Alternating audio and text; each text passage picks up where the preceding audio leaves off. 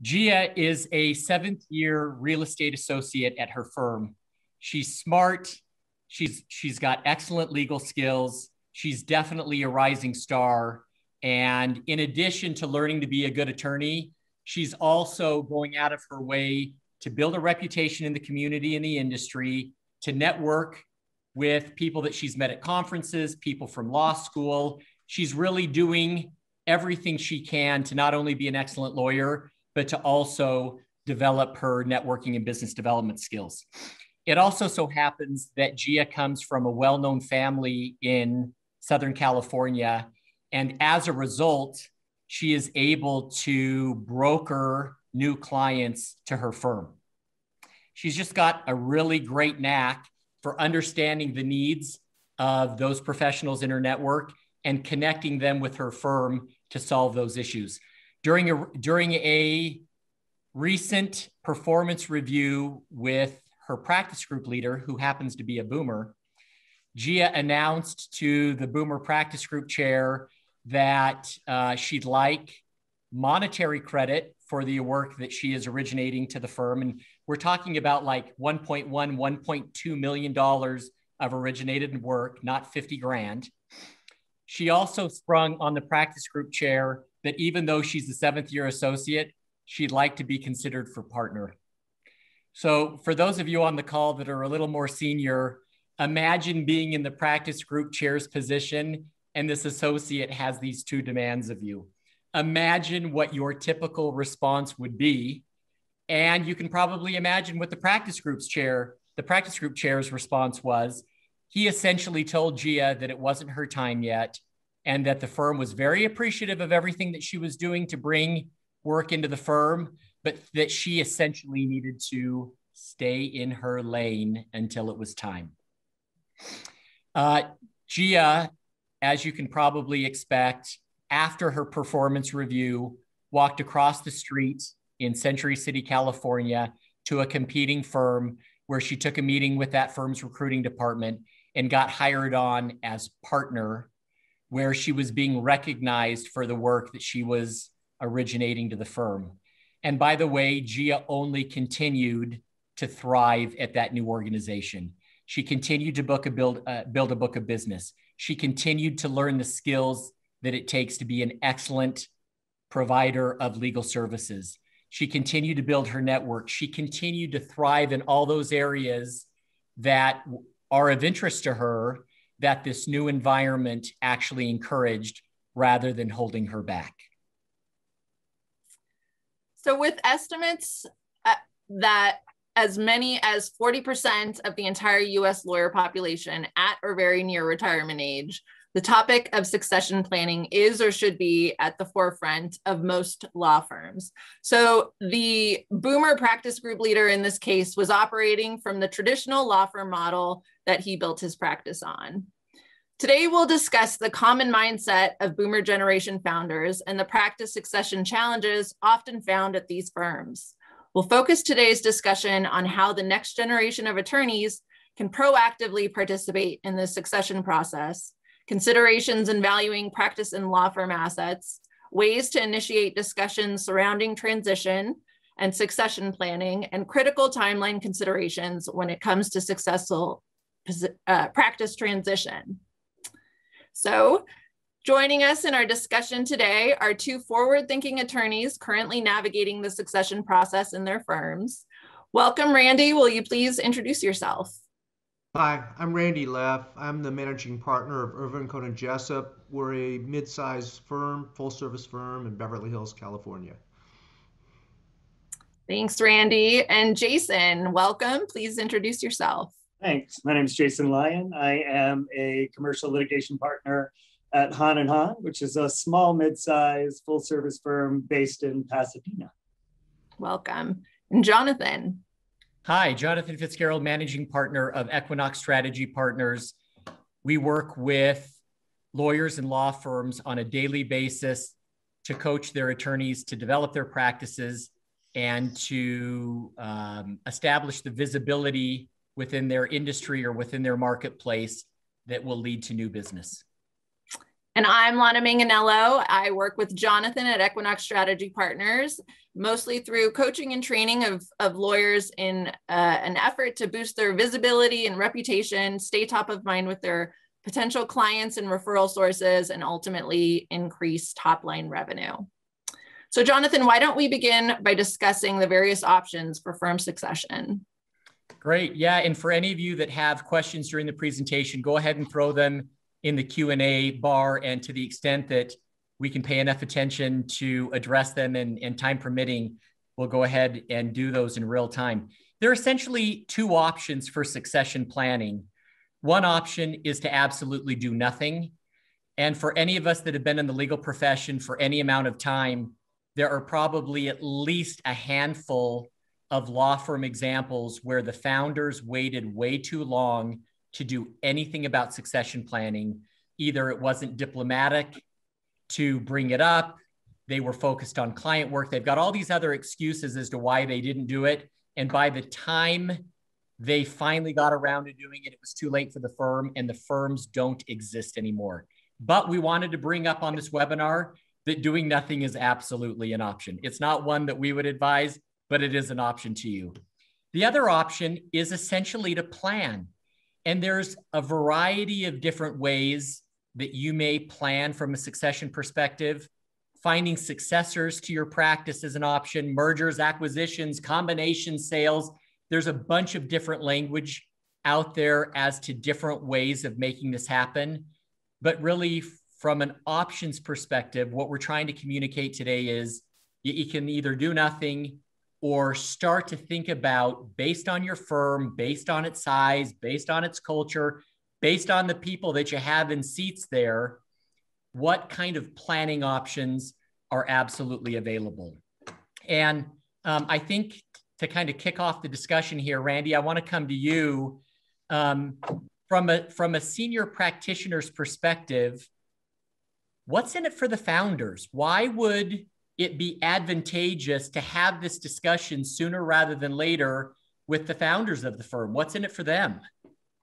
Well, I think people want to control their own existence and control their destiny.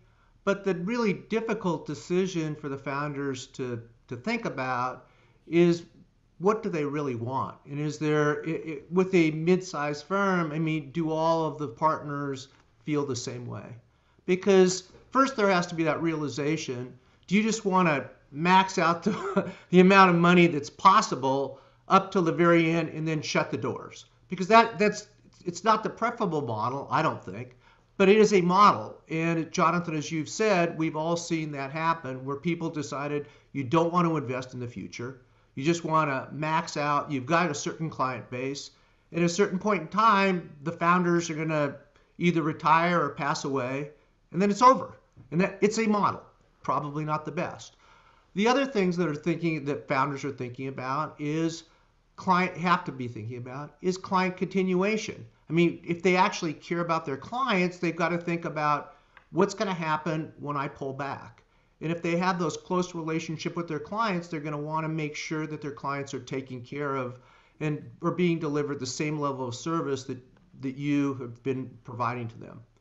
And then the third issue that I think that most firms are grappling with is this whole issue of legacy.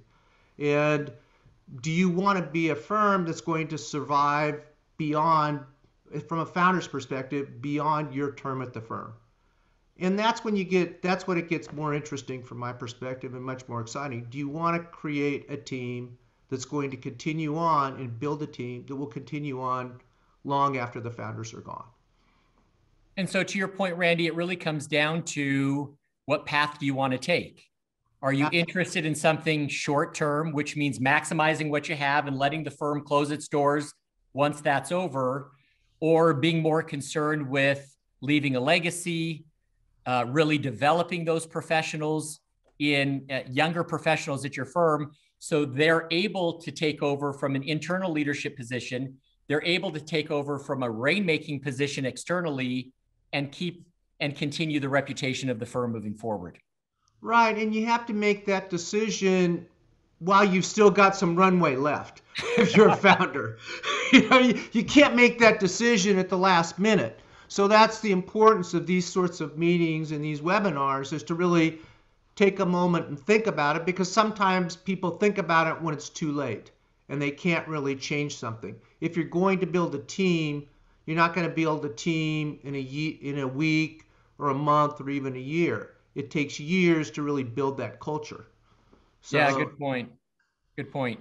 Jason, I know when we verbalize the term succession planning, a lot of us immediately go to that conversation that we're going to have with a senior practitioner, essentially asking them, what is your time frame? What is your timeline?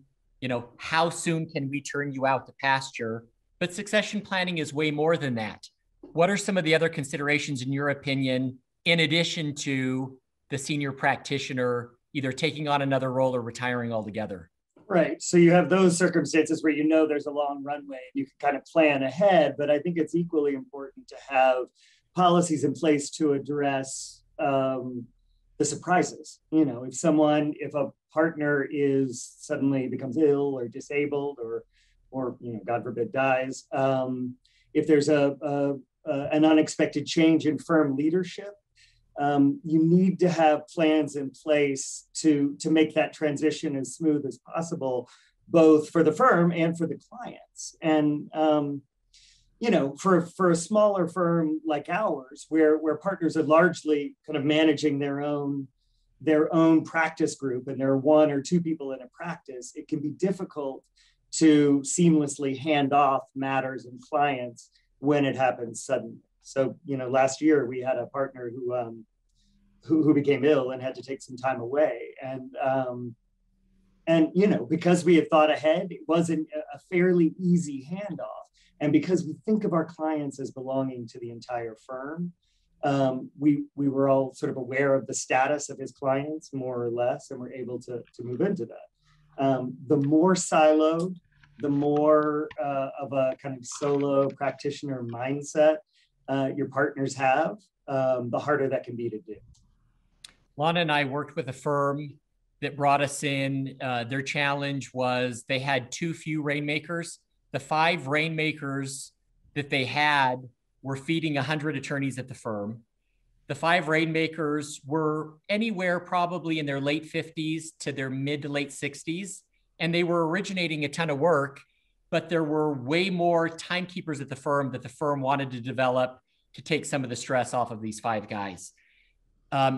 18 months after Lana and I started to work with the firm, for various reasons, Jason, you bring up surprises and you just never know what could happen. Right. 18 months after working with this firm on developing future rainmakers, 3 of the 5 rainmakers of the firm had passed. Wow. And although that's perhaps an extreme situation, one of them got pneumonia, went into the hospital to be treated, happened to get a staph infection, was dead in a week. This was someone who was super active, super healthy, would run a couple marathons a year. I mean, no one would have guessed that would happen to that partner. But the point of this conversation is succession planning from an organizational perspective is just good governance. It's more than transitioning senior practitioners out of the practice.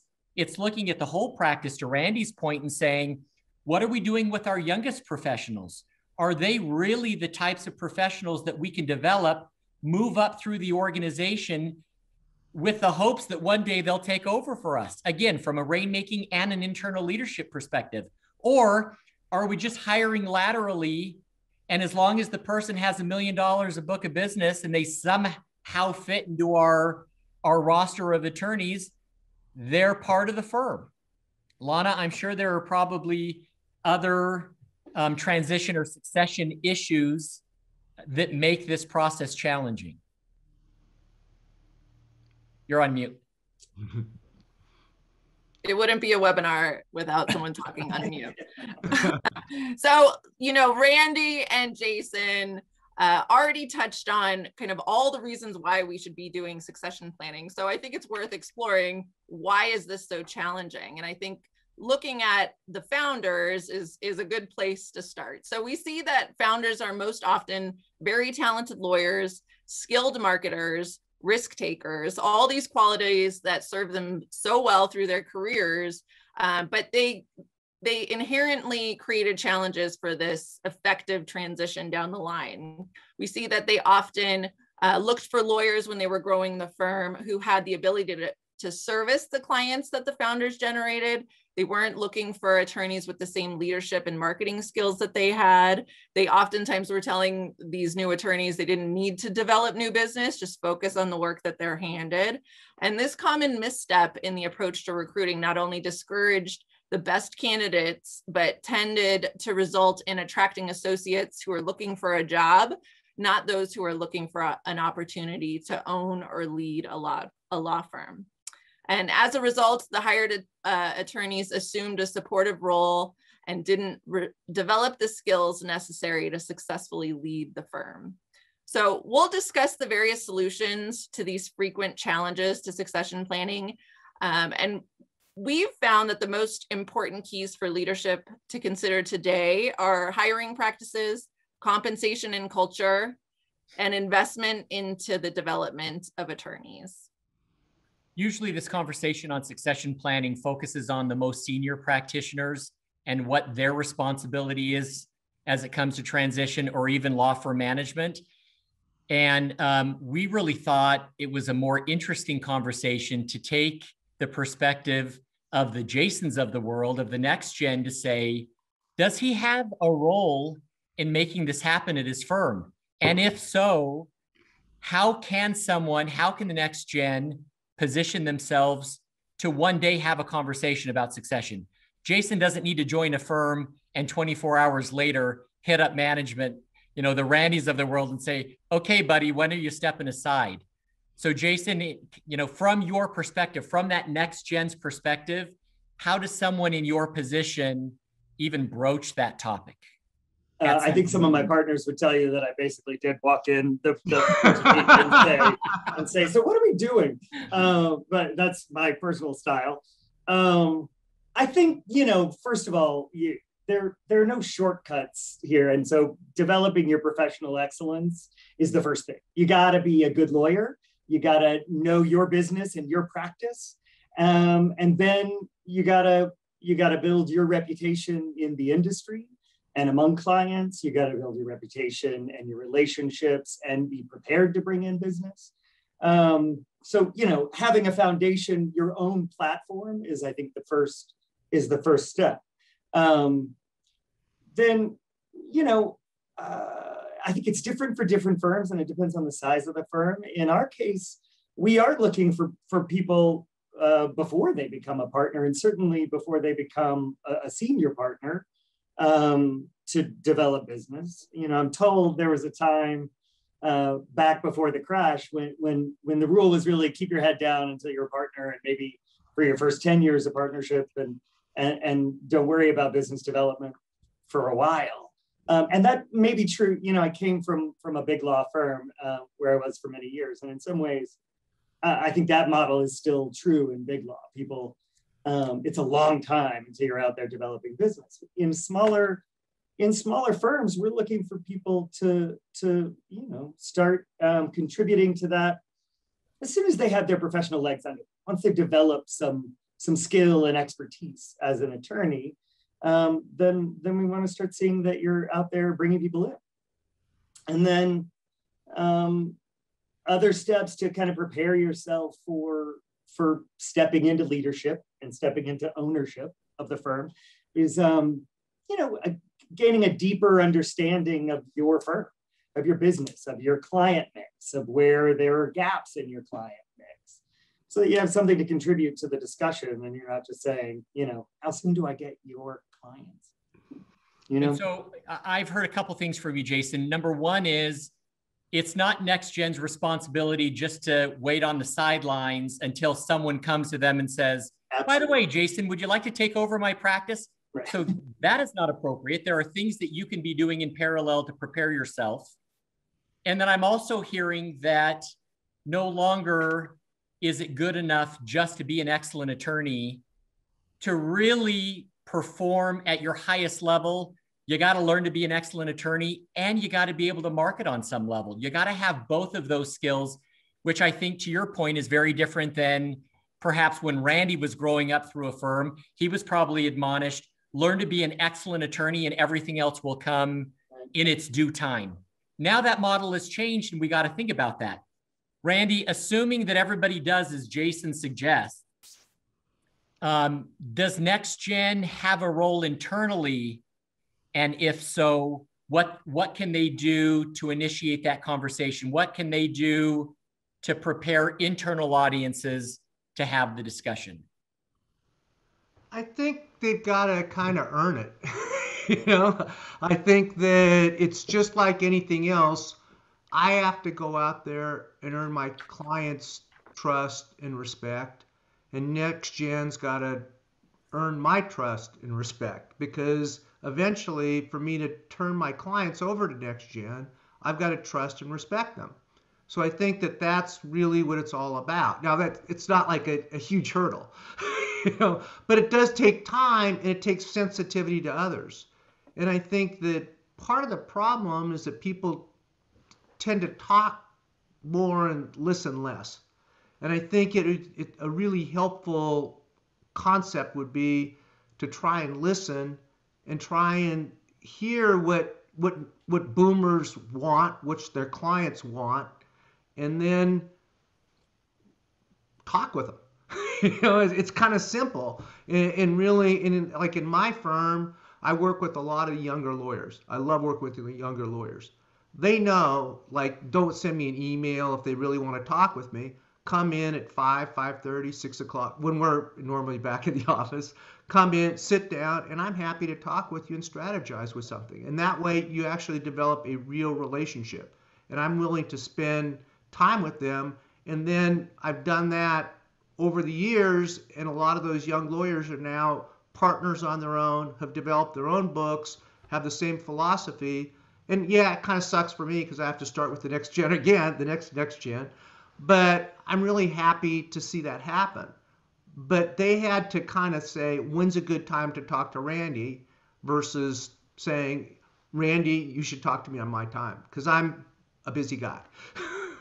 And just like any other relationship, you're not going to walk into someone's office and demand something and expect for the boomer to be totally thrilled about whatever it is that you're asking for. Just like any other relationship, you get to know the boomer, you get to know their practice. Randy, to your point, literally having the conversation at some point, what do you want the future to look like for you? Absolutely. How can we make this a win-win to where I get to evolve as a professional, both on the rainmaking side and the internal leadership side of the firm, but you also get what you want. Maybe it's that legacy that you want. Maybe it's continuing to earn a certain amount of compensation that you want. But unless we actually have the conversation and we broach it in a way that's conversational and based on a relationship, we're just picking stuff out of the dark, hoping that it resonates with you. Right. And I think that having that, you've got to develop the relationship. It takes time to develop the relationship so you can have that honest conversation. But once the relationship's developed, lots of time. Trust is established. Yeah, it's established. Then it can take. And I think that, as in lots of things with life, timing's everything. I mean, I think there's an appropriate time, and I think that people have to be sensitive to that too. And so, in terms of timing, do you trust your gut as the next gen? How do you go about determining when that is? Because if I'm the Jason, I'm chomping at the bit. I want that salary. I want that empowerment to be in control of clients. I might want to head that internal committee. I might want to be a practice group or an industry group chair. And when you talk about timing, put me in, coach. I was ready yesterday. I hear you. And I think I think everybody has to be sensitive to these issues. I think the boomers have to hear, they have to be sensitive to the younger lawyers coming up, but the younger lawyers have to listen too. And I think if you develop, people know if there's really a team-like culture. And it's taken us a long time in our firm to develop it, but I think people feel it. And once you have that team-like culture, people want the younger people to emerge. It just can't, we're at the time of the year when we're doing compensation from last year. And, in our compensation models back in the past, some of our younger partners, they felt like you had to kind of work your way up and like you got kind of dinged your first years in, because, they thought it was just an old model. And now we're saying we should treat people fairly from, all the way along. And you don't have to kind of earn your way down. You don't have to have a couple of years where we whack you just like, pledging you or something like this. These are old models that don't work anymore. And I think that the models that do work are models of transparency, models of clarity, and models of honesty. It seems like the ultimate element of what you're talking about, Randy, is really for there to be mutual trust at a firm between practitioners. And until that trust element is there, it's definitely not the right time for either person. And building that trust, just with anything else from a relationship perspective, you might be able to build that in 24 hours. It may take 6 or 7 years to get the job done. Right. And I'm not so sure there's a ton that someone can do to force that time frame. There's definitely things you can do to build trust. In fact, Lana, there are probably some components that are worth reviewing as it relates to how to do a better job of building trust. Well, I just happen to have this slide here. Oh, that is so handy. Oh. I do think it's especially relevant now as people are kind of rethinking how they're building relationships. And like Randy already mentioned, having someone come into your office, I think people oftentimes think that being physically close to someone creates a relationship, but the truth is you need to create trust, and there's components of trust that are universal, and you don't necessarily need to be in the same room to efficiently check all of these boxes. So, we've kind of reviewed all of these: competency, congruency and authenticity, fairness, transparency, openness and vulnerability, reliability and dependability. I think, if you're talking to your senior partners and being honest about what you want out of your practice, that is necessary, and being very clear and transparent and fair, all those things go a long way. And like Jonathan said, none of this can be rushed. It takes time. And I think it's also worth mentioning that, if you're looking at succession, you need to also transition your clients, and that takes time because you need to build trust. So all of these components are worth considering as you're building trust with existing clients that you hope to one day take over. All right, so Jason mentioned the foundation a lawyer needs to achieve before they can reasonably be considered for a succession opportunity. And there's no way to circumvent legal acumen and skill, and having strong ties to the market and visibility with your target audience is usually necessary in building a book of business. So you've done all these things Jason has suggested, and you've proven that you are a very capable attorney. So now senior attorneys should start calling you on the phone, asking you to lunch to talk about how they're going to transition to their practice to you, right? Yeah, sounds good to me. Sadly, that's not usually the case. So what can you do to best position yourself for succession opportunities internally at your firm? So first, you need to proactively raise your hand. You can't just be available. We're coaching Jessica, an associate working with 25 lawyers at her firm, 25. So she couldn't develop meaningful practice expertise as all her lawyers were in different practice areas. Her work product wasn't that great because of that, and she was basically looked at as a last resort. So you can imagine how the partners treated her and what those interactions were like. And her only real value was that she was available, and she was on the fast track to total burnout. So not until she picked a practice that she was really interested in and started to proactively approach those lawyers looking for opportunities to work with them did she feel she was in control of her practice and moving towards a successful career track. So some other ideas. Once you've identified a practice area you want to pursue, ask the senior attorney what they like doing the most and what can you take off their plate so they can do more of that. You can look for substantial business opportunities you can bring the senior attorney in on. Getting a meeting is often the hardest part of business development. And the next gen attorneys we coach that uncover opportunities, get the meeting, and bring in a senior attorney to help them secure the work are usually in the best position to build trust and expertise with that partner. If you hear of a new client the senior lawyer secured or an opportunity that they're working on, do some research and see if you can uncover insights or valuable information you can present to the senior attorney. And look for ways to add value to existing clients in the practice area. You can proactively look for introductions you can make. Anything you can do to broker relationships with senior partners is going to bode well for you. Let me stop this share. Randy, how would you feel if Jason heard, if you're both practicing at the same firm, let's assume for the hypothetical, Jason hears that you've pitched a sizable prospect and he walks into your office and says, hey, I understand you're bringing in Acme Corporation, you're pitching them. I happen to run that name through my LinkedIn and I've got 3 contacts that I'm connected with on LinkedIn within the organization that may be able to help us out on some level. Jason's not committing to anything personally. He's just saying, hey, if it would be helpful, I'm connected with these 3 people. How would you view that as the senior practitioner, Randy? Well, me personally, I love it. I can't say all people of my generation would, to be quite honest. I mean, our firm is a little bit unique in that regard because I think it's taken a while, but we've really created this team-like culture.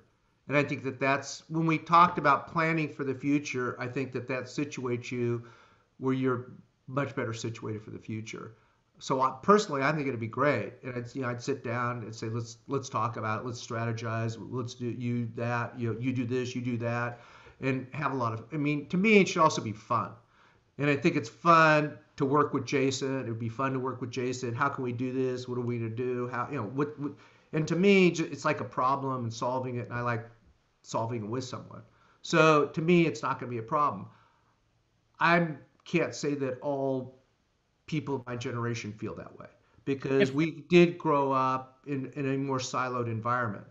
And so if Jason's faced with that, it's tough. I think he's going to have to listen and he's going to have to develop a relationship with that person and that trust and show that he could add value. And I think even the more siloed people will want to make sure that they can have the best value. You know what I mean? So the best relationship with that client. And Jason's of the caliber, I mean, why would I want to separate? You just got to talk with the person and listen to them and let them come to it, I think, in their own. But I think in their own, if they're intelligent people, they will probably loosen up. And what message would that send you, Randy? Let's assume Jason's in the same practice group that you are, but maybe you guys don't work together all that often on cases. By him coming to you and saying, hey, I heard through the grapevine, or I overheard someone mentioning that you're going after Acme. I essentially found a couple contacts that may be helpful to you. What message does that intimate? That we're all on the same team. That's the way I take it, is we're all working together. It's a great step on Jason's part to say, hey, I'm here to support you, support the firm. You're here to support me. I'm here to support you. And all of a sudden, we're creating a really good culture. So that's what I hear.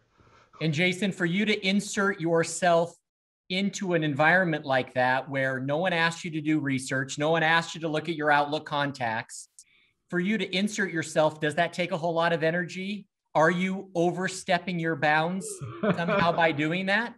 Once again, I might be the anomaly because I don't mind overstepping my bounds either, as you know. But no. And so, again, I think our firm is similar to Randy's. We are, as among the partners, there's not really a hierarchical structure, even if people are more senior at the firm. And so for us, it's a matter of routine. If we're pitching something, the word goes out that we're pitching something, and we try to capitalize on every relationship immediately.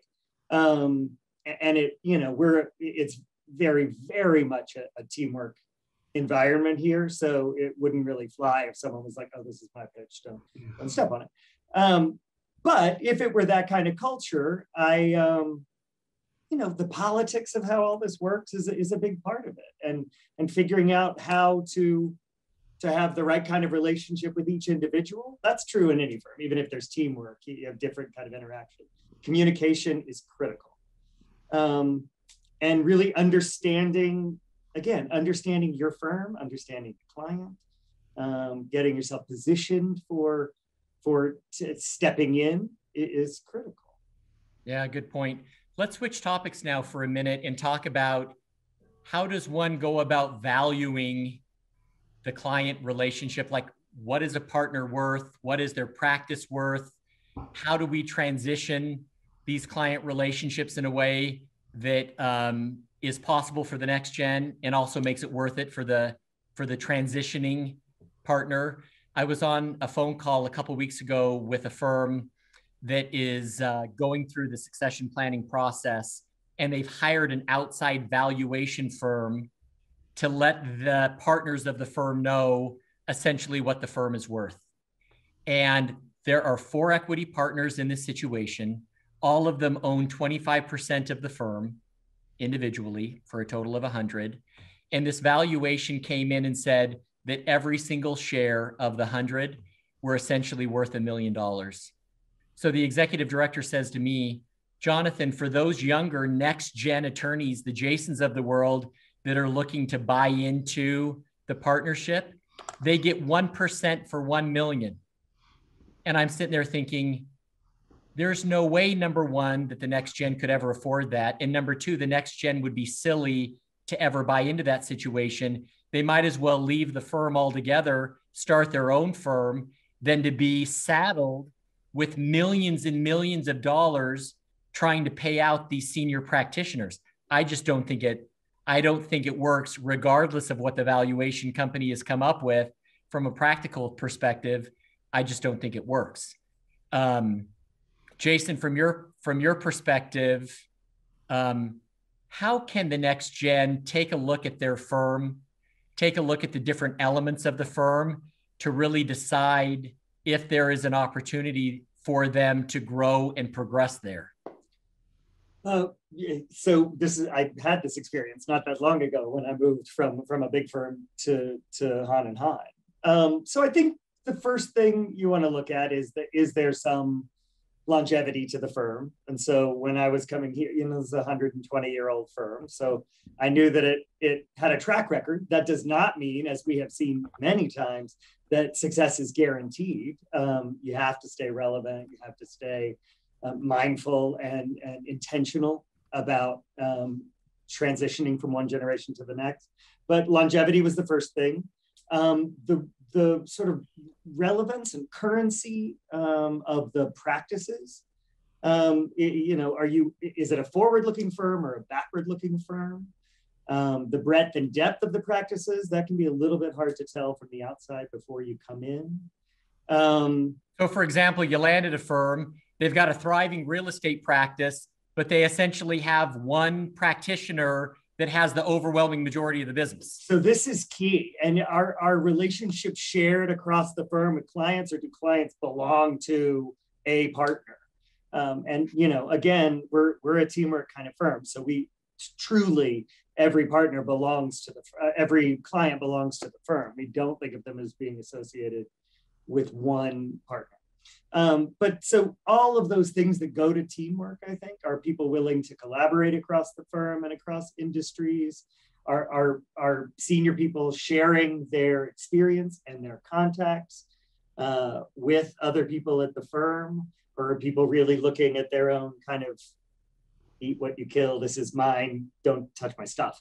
Because I think it's very hard to create a healthy succession culture if everyone's trying to hang on to what's mine, Yeah, absolutely. And Randy, in your experience in management, when those senior practitioners come to a point where they either come to you and say, hey, at some point in the not so distant future, I'd like to think about transitioning and what that looks like. Does Irvin Cohen have kind of a specific partner track for that? Or, once you don't meet those equity partner requirements, then you're kind of turned out to pasture. How does this transition work from a practical perspective at the firm? Well, we're a mid-sized firm, so we have a lot more flexibility. And when you talk about transitioning, I think there's two aspects. One is the pension type payment, something so that you put in 20 years or 25 or 30 or 40 years at a firm. Do you get some sort of payout at the end? And then the other issue is the relationship with existing clients, the transition of existing clients. And so I'm a newbie at Irvin Cohen Jessup. I've only been there about 18 years, and so our firm's been around 75 years, not as old as Han and Han, but it's been around a little while. Real. Yeah. And when I came to the firm, we basically had just retirement. And we had a pension. After 20 years, you'd get X number of dollars over a period of time. And about 5 or 6 years ago, we wanted to transition some people, but they really still had a lot to give to the firm. So we developed a category called senior partner. And so before they went into retirement, they could go to the senior partner, where they would still have a meaningful role in the firm. They'd still have their pension benefits that they could get after they were senior partners. So they had the option. And this enabled some people who didn't really want to go into a full retirement, to still become active in the practice. As time has gone on, that whole concept has evolved into different things. Now, as I said, we're a smaller, mid-sized firm. We're about 55 lawyers. And so we can afford to have that flexibility. If you have a larger firm, I think you probably need to have more rigid rules. If you have more flexibility, then management's going to be in the difficult situation of having to tell people things they don't want to hear sometimes. And so that's the benefit of rules. But I think the one thing we've learned through this whole COVID crisis is the importance of flexibility.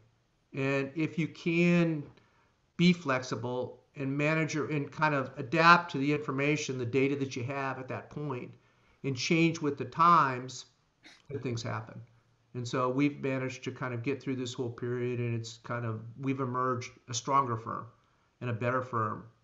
And I think the flexibility, the candor that we had for each other, and the transparency and the flexibility enabled us to do that. So whereas that theme, I want to jump in and say that so much of this is about communication. Is really just about real, authentic relationships among people. These are human issues, and you can't really underestimate the importance of that. Just developing relationships with your coworkers. Right, and when you talk about that authenticity, I was looking at Lana's slides, and I think the thing that is actually, when you want to talk about developing deeper and more authentic relationships, I think the one thing that you had if you can show your vulnerability, it really opens up a lot of doors. A lot of lawyers don't want to do that, especially you and I, Jason, we're both litigators. That's not something that we generally talk about. We don't go to court and, open our kimonos, so to speak. But I think that it's something that's really important. When you talk about partners, showing that vulnerability takes it to a whole different level. Really agree. And whereas we hear about perhaps larger firms that have mandatory retirement clauses in their partnership agreements, and maybe they have to if you've got 6,000 attorneys at the firm, I think what I'm hearing from both of you is the more creative you can get with your talent, the better it's for the talent and it's better for the firm. Just because you turn 65 years old doesn't necessarily mean you don't have substantial value to offer your organization. You don't necessarily have to be one of the top rainmakers of the firm to be of value. Maybe there's another role that you can take on. Maybe you start transitioning your relationships at that point and start to mentor younger professionals, start to impart that expertise, industry expertise to younger professionals. And like Randy said, you're kind of in it together as a team. I think when you have that if you actually create that real team, that's what's happened with our firm. And so we've really haven't had to have those difficult conversations with people. If you're really a member of the team, you don't want to hold the team back. So if you know that you can't participate at the same level of other equity partners, our equity partners have voluntarily come to me or to my co-managing partner and just said, hey, I don't want to do it at that level. I still want to be involved, but I want to change my relationship. And we're lucky enough that we can be flexible and work it out. So it's a win-win.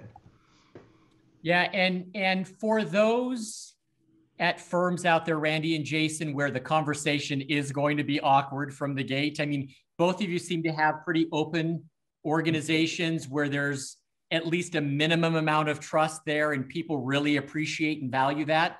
There are also firms out there where none of that exists. Randy, to your point, how do you think someone in Jason's position has a conversation with someone more senior if the Jasons of the world know it is going to be awkward and it may not be received in such great benevolent light that you've discussed?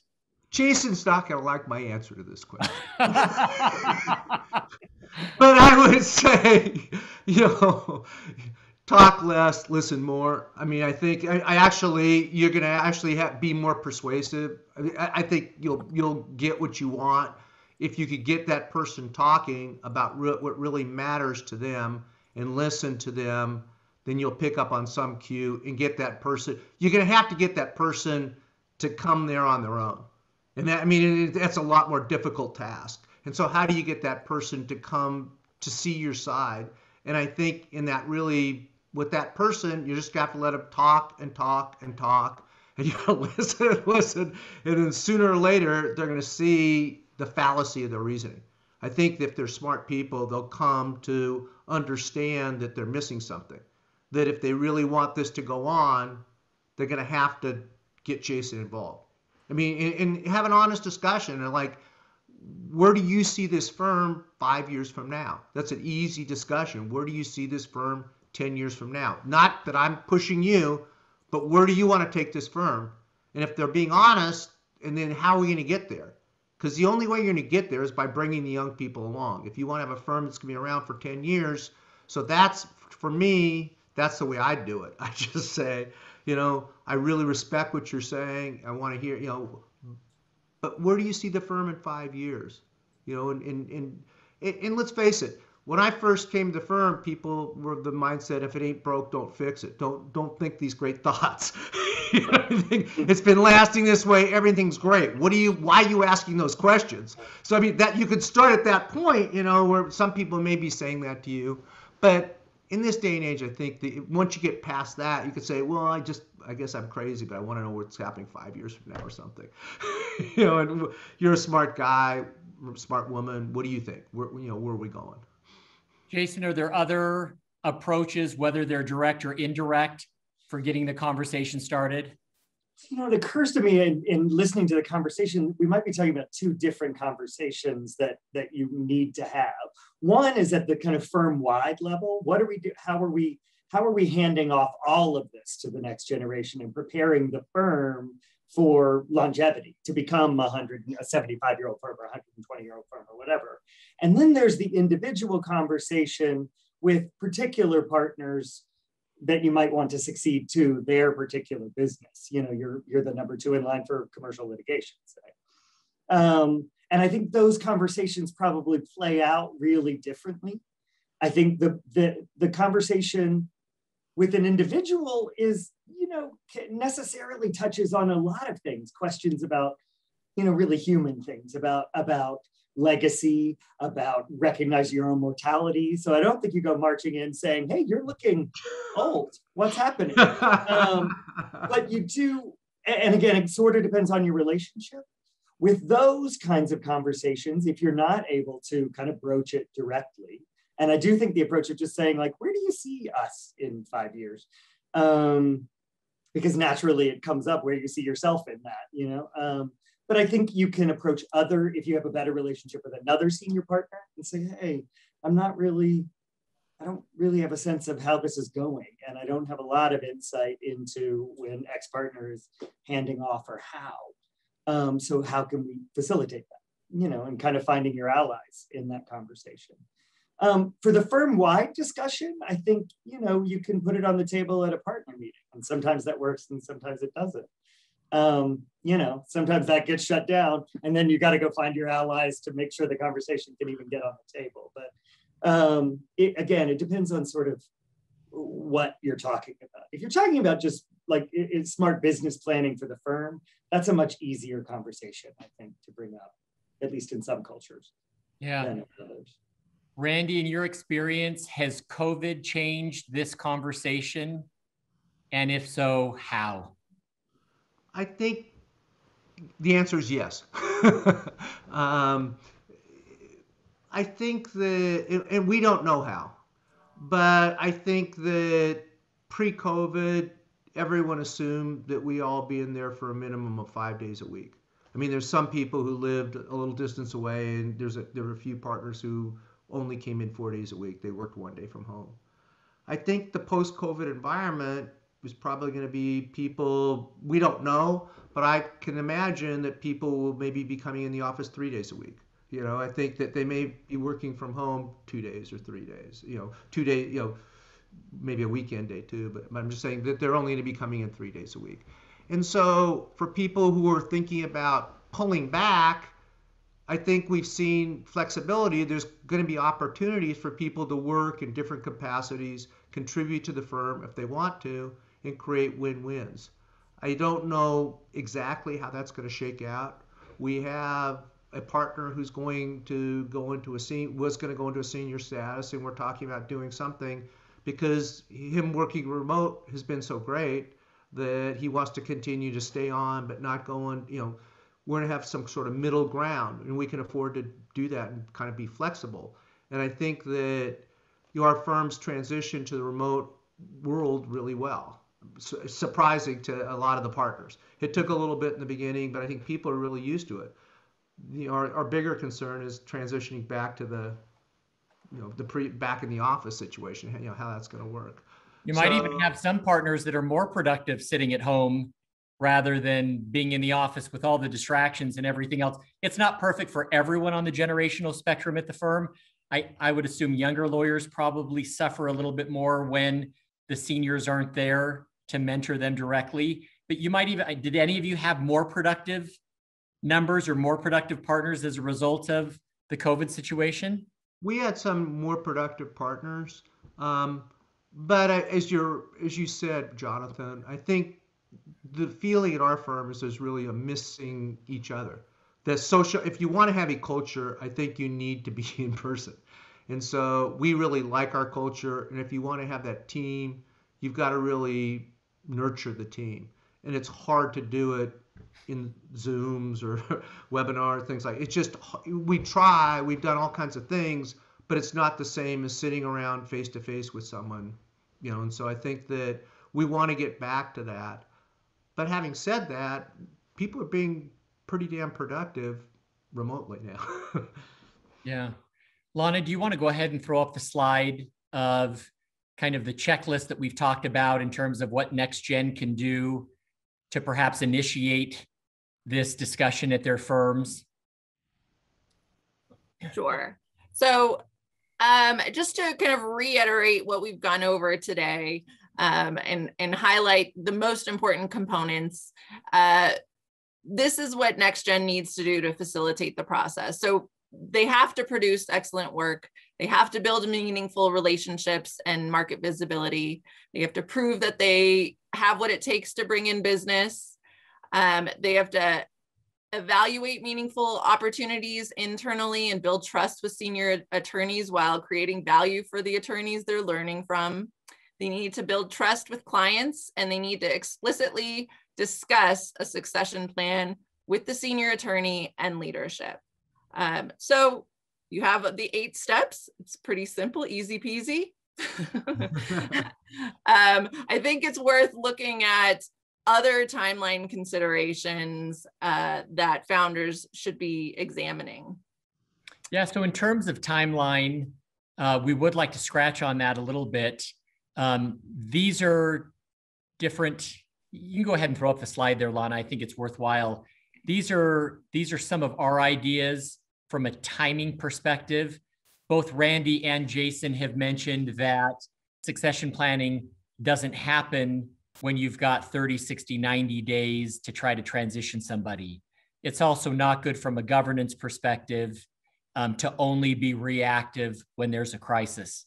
Randy, as you take a look at this list here, are there any of these 6 that have in particular been helpful at your firm? I think for us, it's really investing in professional development.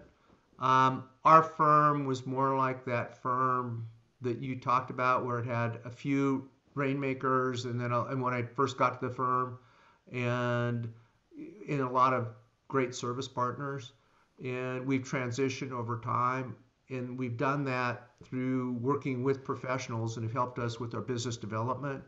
We're now going to embark on a lot more talent management, retaining and developing the talent we have for our culture. So I think that those are the things that really create this cohesive, positive team.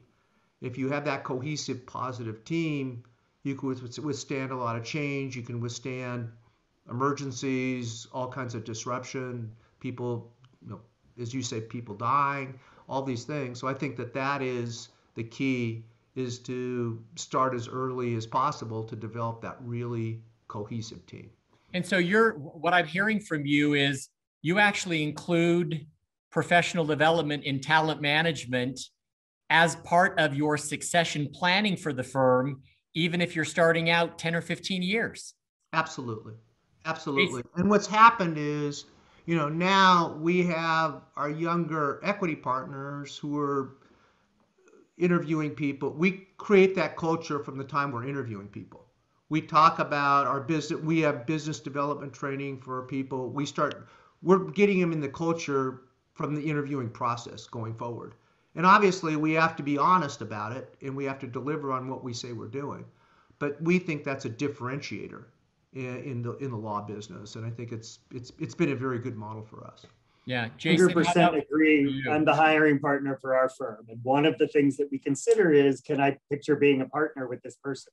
We bring people in with the intent that they're going to be here as part of the family of this firm for the long haul, which is becoming less and less common. But we definitely are thinking of it from day one.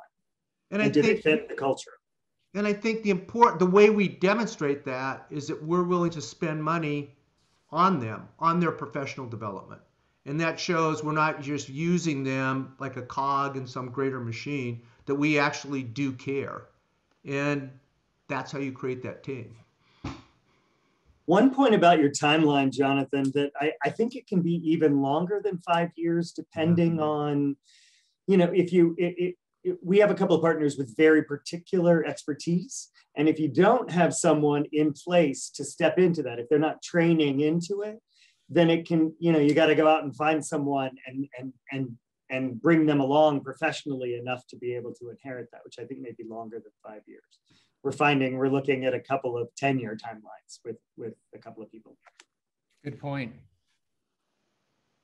Well, I think, Jonathan, is there anything you want to add to the timeline? No, I think we've hit on the major points. Great. Well, the reality is that the rate of change over the last 20 years has been breakneck. And because of automation and technical innovation, that rate of change will only continue to increase. So I'd like to invite you all to go back in time with me to 2004. That's 3 years BI, before the iPhone.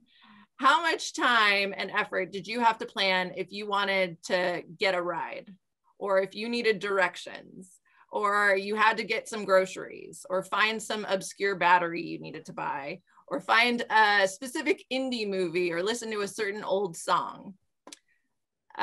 So our daily lives have dramatically changed over the past 16 years because of technological innovation and automation. Now think back on what your law practice was like in 2004. How much has changed in regard to the way you deliver value to your clients?